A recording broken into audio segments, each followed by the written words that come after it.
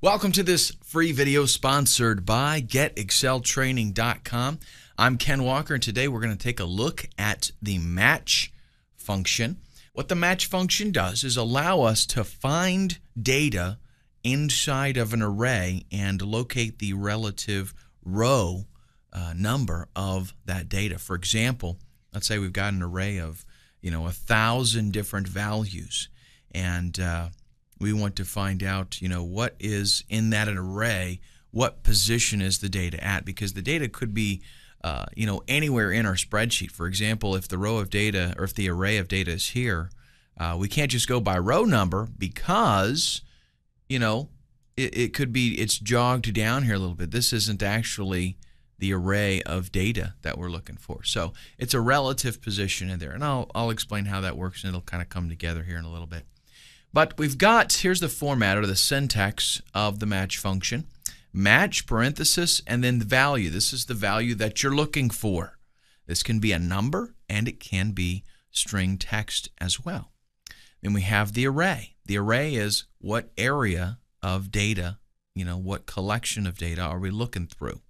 If I was to specify B2 to B86, okay? If I was to specify that as my range of data, that is, in fact, an array. And that's the area that I want the match function to look in. Then we have match type. There are three types. The first one is the default. This is a type of 1. This will find the largest value that is less than or equal to the value that we have specified here. So let's say that we have specified 10,000 as a value, but in the array there is no 10,000. There's only a 999, okay, or a 9,999 rather.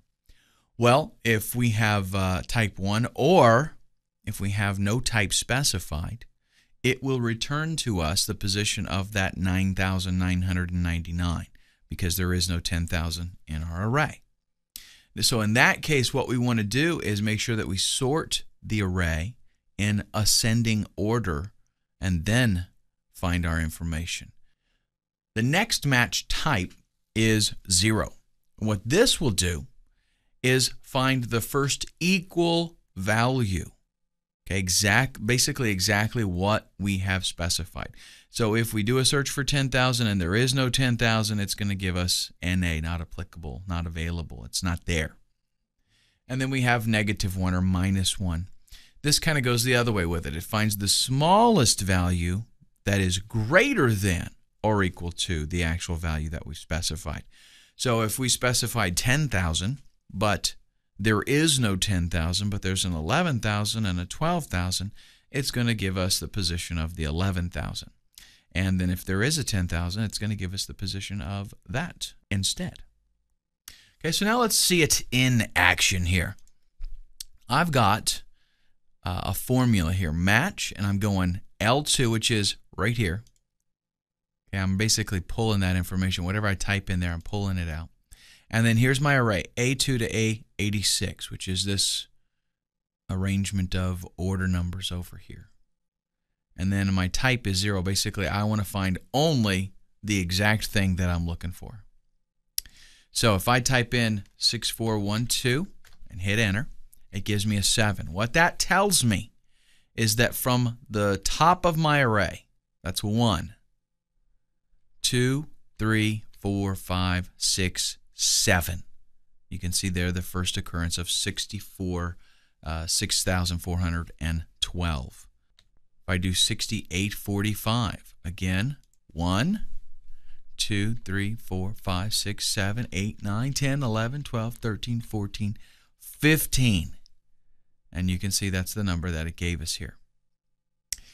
Now, I mentioned that it also does text. So here, I've got a very similar formula. The only difference is we're looking at column B for the array of data. So let's do bullwhip.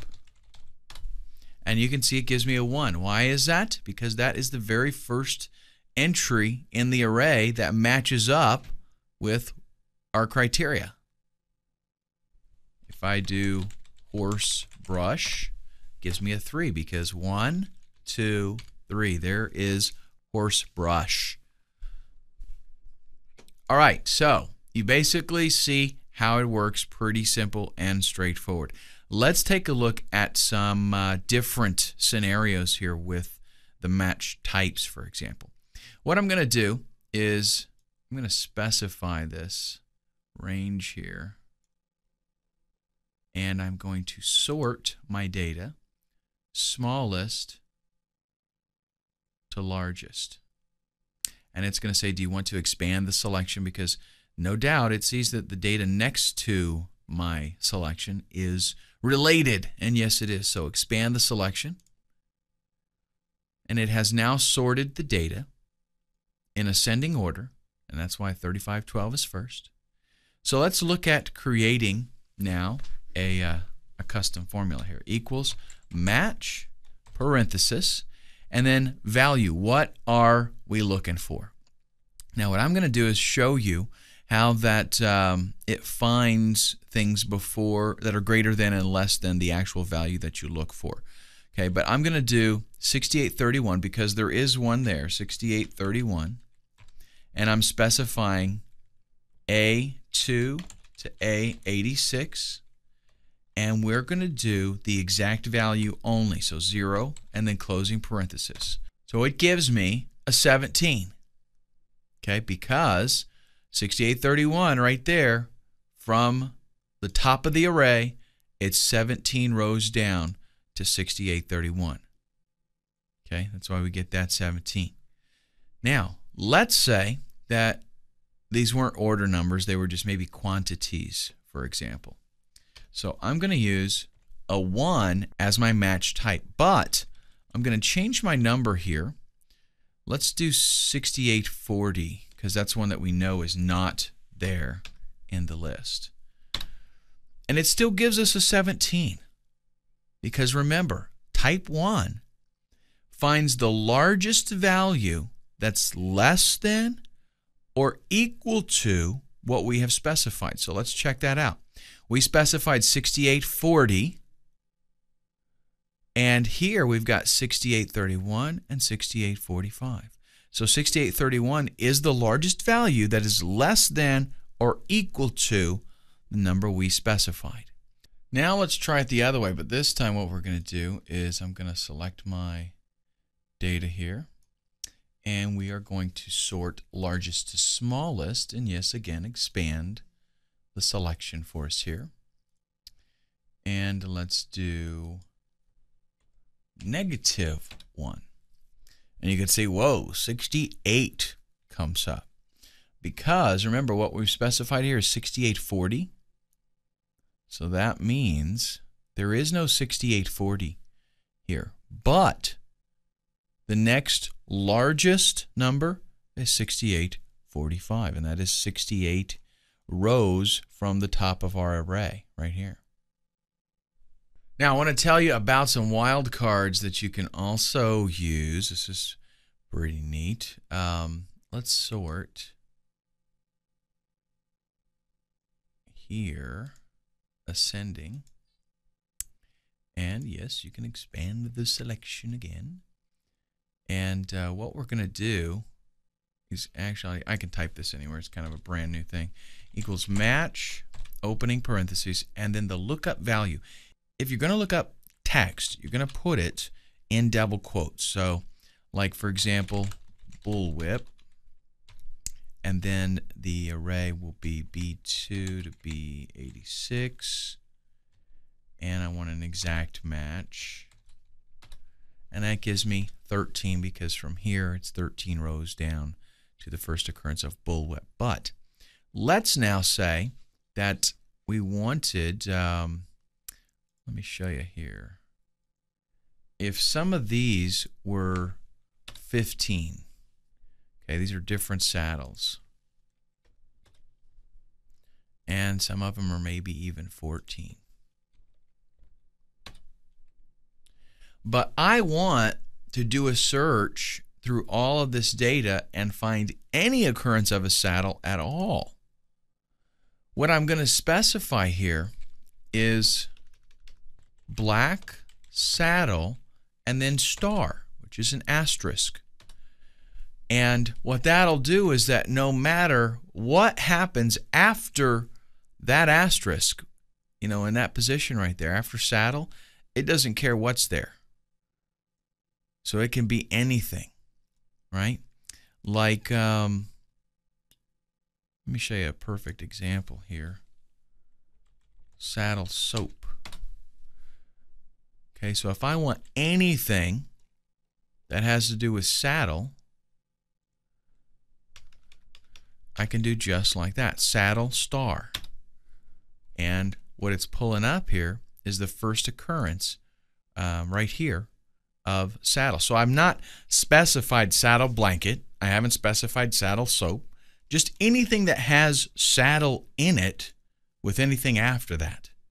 Okay, that's what that asterisk is for. So anything, actually I should correct myself, anything that starts with saddle that has that asterisk in it. Now another thing we can do is use a question mark to match individual characters. So let's just, I'm going to rewrite some data here. Bull 123 whip. Bull 124 whip. So we got a bunch of different kinds of bull whips there. Okay. Now watch this. What I can do is type bull, and then for every character that I don't care what it is, I put a question mark. So 1, 2, 3, and then whip. So what it's doing is it's going through there and using this as a template. Anything that has bull, it starts with bull, and then any 3 characters, I don't care, and then ends with whip. Anything that matches that criteria is going to come up for us. We can also do the same thing with a star. So see, I get the same number there.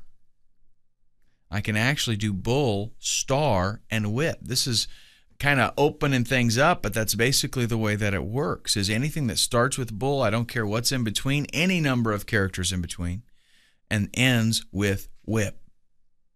So that'll find, quite a lot of stuff for us. Okay, so that's how that works. Those are the wildcard parameters that you can use. Thanks for watching the tutorial. I hope that explains for you how the match function works. And be sure to visit our website at getexceltraining.com for even more videos. I'm Ken Walker. See you next time.